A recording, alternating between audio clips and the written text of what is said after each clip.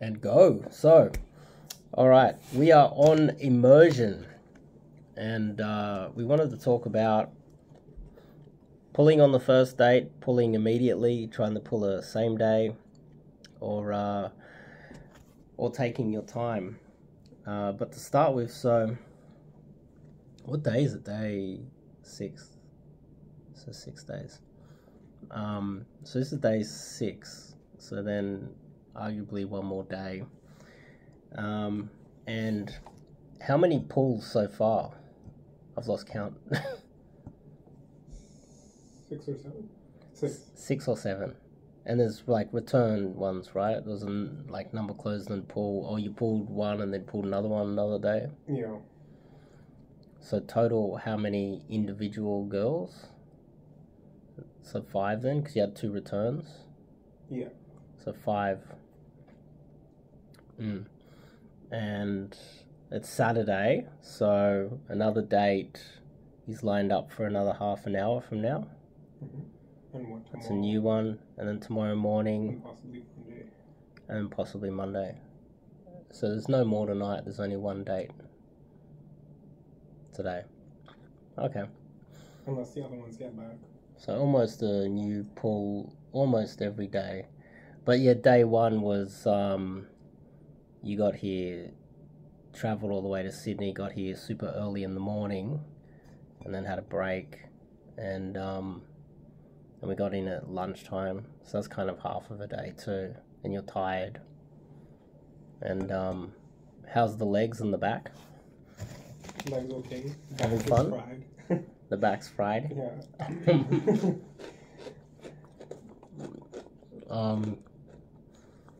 So, probably shouldn't be eating chips. Part of the theory is that the earlier you can pull, the more likely you are to... I guess part of the thing is, the idea is if you sleep with the girl as soon as possible, not because you're just after sex, it's more because if you sleep with her earlier, you're more likely to have her come back and then build something. If you guys can come up with a better way to do it, I don't know. But generally, if you sleep with her, then she's more likely to come back and see you again. So that's the general idea, and that's been tested not only by myself, but almost every guy that I know. So what are your thoughts on pulling too fast? Because we were discussing that before. My thoughts are, I'm not personally comfortable with it as much. I'd like to get them... Maybe might not be able to hear you. Yeah, actually. I'd like to get them comfortable with the idea of coming to my place, but I don't necessarily want to sleep with them on the first date. Generally, I would actually prefer to sleep on the second or third.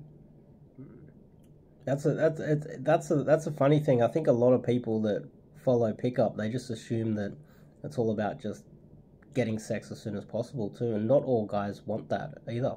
Yeah, I don't. They're kind of lonely. Some guys want a girlfriend. Some guys, want some more fun in their life. It depends on the girl. Like some girls, I'm okay. I like them so much. I like doing the classic dating, and I can wait a few weeks if I have to. If I just enjoy their company. Yeah, but that's also like I'm of the same thought process. If they have good communication skills and you have that first date, yeah, and then you on that first date, she communicates with you and goes, "Oh, it's too soon to have sex, but I want to see you again." I'm happy to wait as long as it takes. But they may not say it, and I feel like if I try to pull... They rarely say it, yeah. I know, if I try to pull and they kind of know what I'm doing, I could almost like snap the fishing line, and I may not see them again, and that's kind of where we've been debating is like... I feel like I could lose more girls this way if I'm pulling way too fast. Yeah, but then the opposite is, okay, so she doesn't have the communication skills, let's just say, and then you try to pull, right? And then she just makes all these false assumptions about you, that it's not about trying to lock her in as a girlfriend or try to build towards a relationship. And the opposite can happen too. You pull an Aussie girl, like the German girl. If you didn't pull, then she might be like, oh, he's a pussy. Because the opposite happens just as much. Oh, I wanted him to take me home, but he didn't take me home. So it's like you can't win anyway. No, yeah. I mean, the only way you're going to get good is personal experience, really. You have to gauge it. Because I've had girls, and I asked them, they said, like, if you tried to... I pulled them home, and they're like, I'm glad you didn't sleep with me on the first date, because I could sense that you wanted to, but you waited. And they're like, so when I saw you the second or third time, they were like, I'm glad, because they just That's still an assumption. She was trying to read your mind, so she didn't have the communication skills to say it on the date then. It wasn't. Yeah, but when I kind of debriefed them after, they're like, if you had tried to kiss me or like make out with me at your place the first or second date, they're like, I probably wouldn't have texted you and wanted to see you again. So they're keep in mind, the girl that comes, like, you try to pull on the first date, I think we covered this as well, and she can see all the signs of you pulling, is a girl that's been there before and probably been pulled multiple times and sees all the signs, but the most innocent girl can be pulled easy. It's almost like Logan Paul's fiance at the moment. They haven't had sex, apparently. They're getting married. Okay. But this guy, Dylan Dennis, has been posting every other guy that she's been with. There's like 50-something guys, ex-boyfriends that she's had, and he's posted all of them. And now that she's run the gauntlet of dicks with Logan Paul, she's making him wait. It's kind of the same as trying to pull a girl that's ran the gauntlet on the first date. She's like, I've run the gauntlet, I'm not going to run it with you. I'm going to make you wait, even though you're not really getting the prize. So that's not across the board, but I've seen that myself many times as well. But like, people are like intuitive. It could be like the same, like, I've never been to Brazil, but I know I would be scared walking in an alley. Like, I don't have to be in that situation to know it's like an intimidating situation. So, like, these girls could be apprehensive a little bit, even though they don't have the experience. They have some idea that it could be dangerous for them. Like, I just met this guy. And keep in mind, they feel what you feel, too. Yeah, no, I get that, too. Let's just say you're pulling and she goes, you can tell it's like, she's doing this. You're like, oh, okay, let's go to the pool, let's go to the games room, let's go back down, we'll go out and get something else outside. And that's your job too. Yeah, no, for sure. Not to pull past the point, because the point where she says, oh, I'm uncomfortable, she's probably given a lot of body language. This gives you a chance to get to know the girl. Some girls are maybe damaged, they just don't know how to say no. I've been in that situation where a girl's like, I don't know how to say no to guys, so they just fall into shit. That's dangerous. It is dangerous, right? So, so then it's your job to see the slight body language. And you're like, okay, what's going on with this person? Like, why is this too easy? Like, she doesn't know how to say no. That's why with one of them, the one off the approach, you bounced straight to Woolworths, grabbed some food, and went straight back home. I was there going, oh no, that's too soon. Oh no, and I was calling you. Yeah, I know. It's like, yeah, chill out. But I had already debriefed you that I'm not super comfortable sleeping with a girl on the first date anyways. We were just doing this to see how far... For coaching, right? Yeah, for coaching, and you're like, push your boundaries, just see how, like, it is. And yeah, you got to hit the wet balls and the broken balls to practice tennis, right? We're not here to just hit the pristine ones, so... I shouldn't be eating chips. And that's the thing, is like, we're here to practice. Like, you gotta practice enough to see all the different scenarios that you're gonna get in. You're dealing with human beings, so the variables are pretty endless. The other side of it is the opportunity cost. So let's just say you meet a girl, there's no real communication that it's going anywhere. You take her on date 1, you're a total gentleman. She turns up to date 2, you're a total gentleman. You pay for everything, you go pick her up, you plan it out. All week you think about how to make it a good date.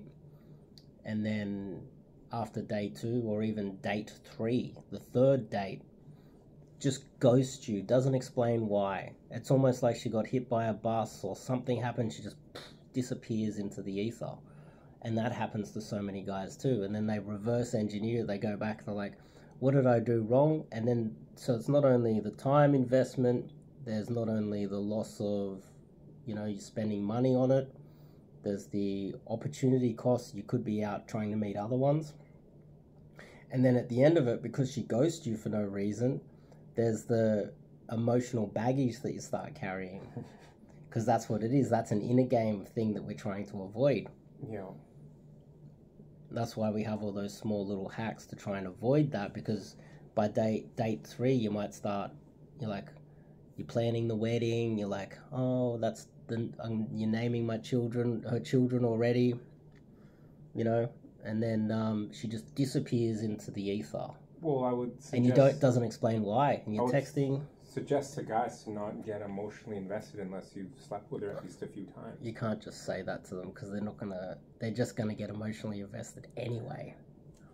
But that's the game. Well, if you're day gaming or night gaming enough, you should have enough leads to kind of keep you busy. We discussed that as well, because I could have 100 leads, but I'm still gonna have a favorite, and if that favorite ghosts me and I invest in it too much, because a lot of it isn't you just getting invested in the girl and she disappears, because in the early stages, if you keep it short and sweet and you try for it, it's obviously better if they get attached to you first. But in Western society, that's why we need game, because imagine you sleep with her on the second date, then she ghosts you. Then you have like that happens as well. You have a physical attachment in there too. Whereas at least if she ghosts you and she didn't sleep with you, maybe you could look at it as kind of the same, though. You could reframe it like, oh, maybe she, got to the doctor and she's got like AIDS or some itch and she's like, oh, I don't want to give this to this guy. So you could reframe it for yourself that it's a blessing in disguise that she fell off. You could lie to yourself, yeah. Yeah, why not? It's my life. I can lie. I'll reframe it. But it's whether you believe it or not. I'll reframe it in a way that empowers me. Mm. Right?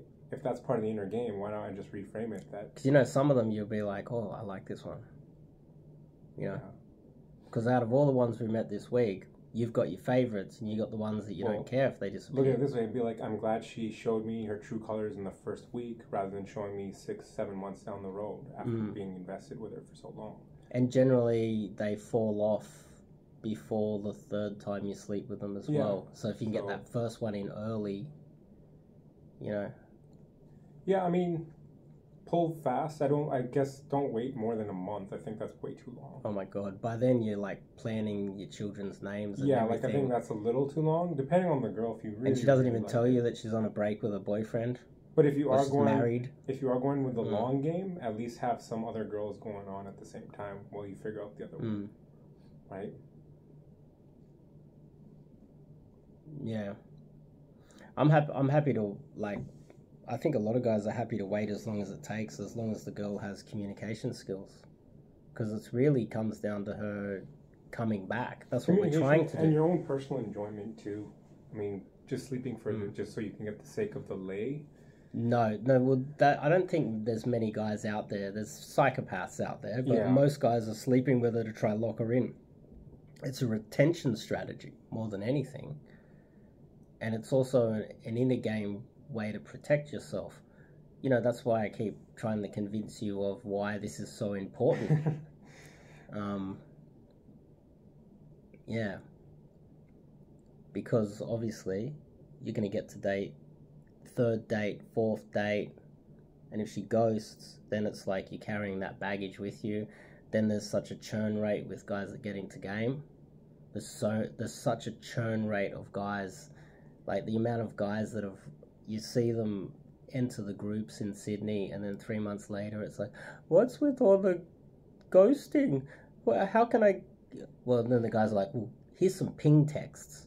The ping text. Oh, send some photos of kittens and shit, and then hope she comes back, and then 3 months later the guys have all quit, because they're not aware they need to protect themselves emotionally.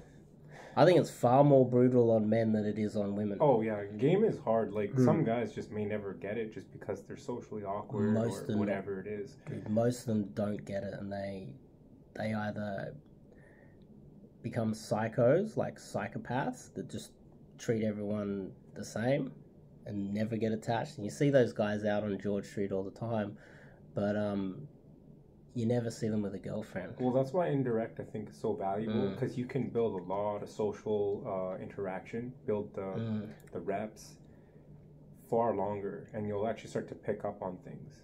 Whereas if you just go, I think I told you this before, it's like if I'm going direct too often, you can't get in as many approaches. You can't get in as many, you don't build that data for yourself as to what's like acceptable, what's not.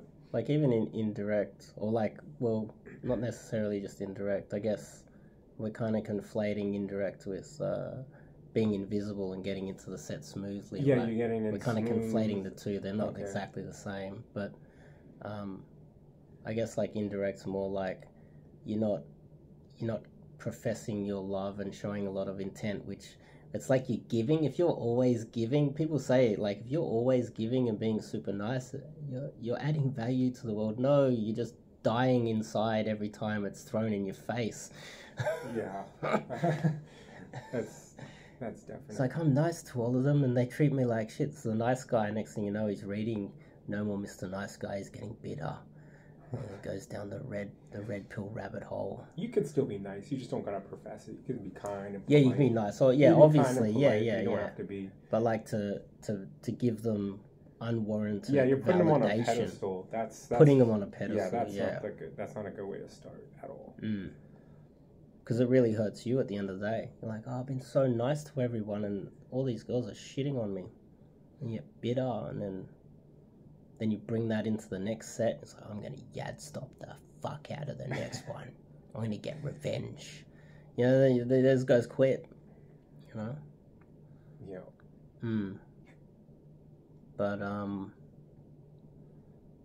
yeah. I guess this conversation's really just to try and convince...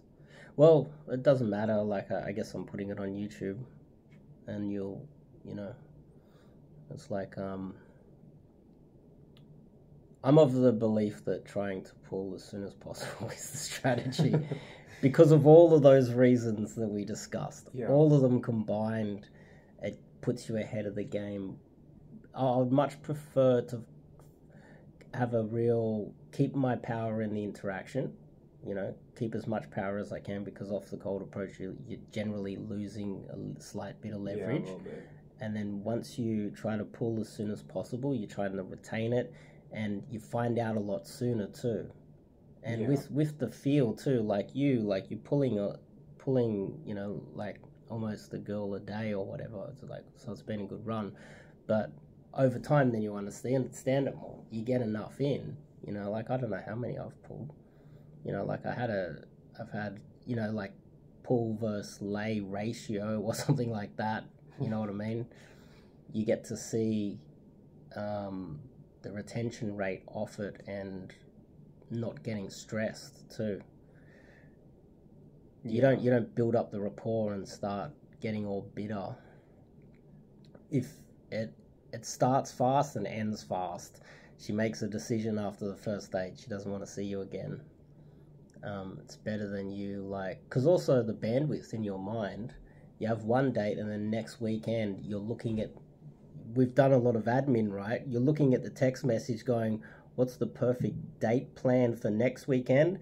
And you've already... It's like the sunk cost fallacy. You've already sunk all this time into this one girl, and then next weekend you got to like sink more into it. And then she ghosts you on Sunday. It's like, that's a killer. And then you reverse engineer it, and you're like, I should have tried to pull on the first date then. It will protect me. Now I'm bitter, you know? Yeah.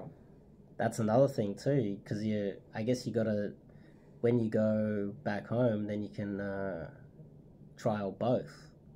Get the data for me and let me know what you find out.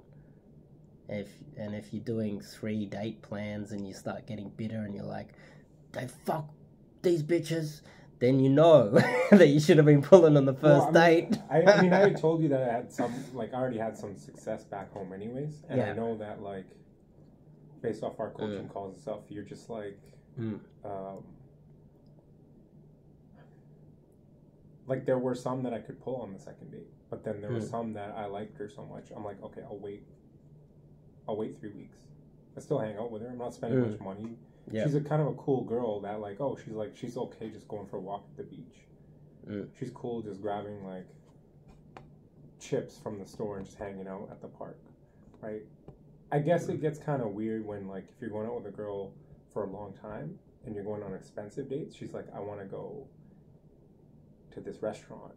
I want to go here. Then for me, I'm like, that's a red flag. Yeah. And I will pull out, actually. I'll just like... It's like the one for tomorrow. She wanted to know where. Remember? She was kind of send me the address. And then we said, just meet me at the location. And then we'll walk there together. Exactly. Because if she wanted to know the location, then she'll look at it and say, oh, it's not a 5-star restaurant. It's not a Michelin whatever. So therefore I'm not coming, you know what I mean? And then you know that she's just trying to use you. And even that's not a perfect science. You could go on a pretty nice date with a girl if you want to risk it, spend $50. She may actually still be cool with it. She's like, oh, yeah, that's a risk. That's you have to play that out. Be like, do I want to risk spending $50 on this girl? And that's where the whole emotional damage comes in. Yeah, because you don't know. Just not knowing is part of it. You go on 3 or 4 dates and then you look back and you're like, and she ghosts. Then you start thinking, what did I do wrong? Was it this? Was it what I wore? Was it this? Did I chew with my mouth open?